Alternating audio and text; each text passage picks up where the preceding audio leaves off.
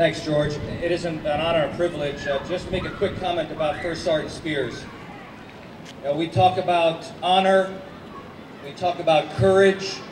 All I would like to say is it is an honor and a privilege for me to share the stage with this great, true American hero.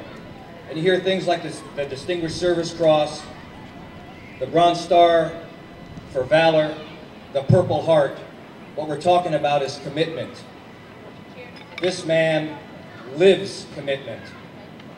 And what makes him extra special is he still lives that word commitment. He is still giving.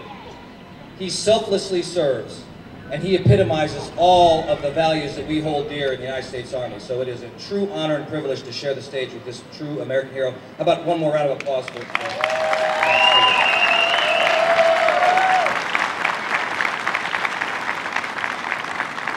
Thank you, General Bartell.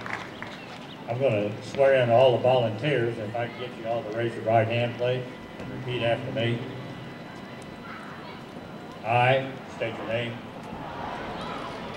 do solemnly swear to give my moral, physical, and spiritual support to the American soldiers and his family.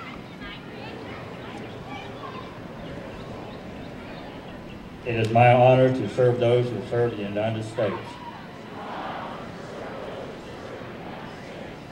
It is my duty to watch over those who watch over us.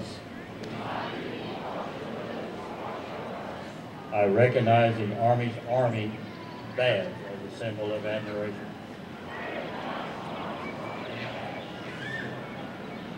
Pride and support for those in the armed services.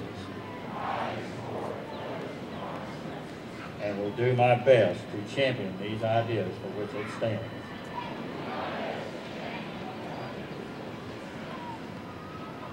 To the men and women of the armed services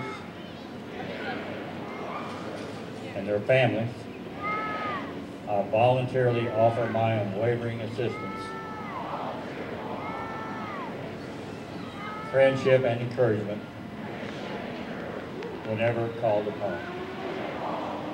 Thank you very much.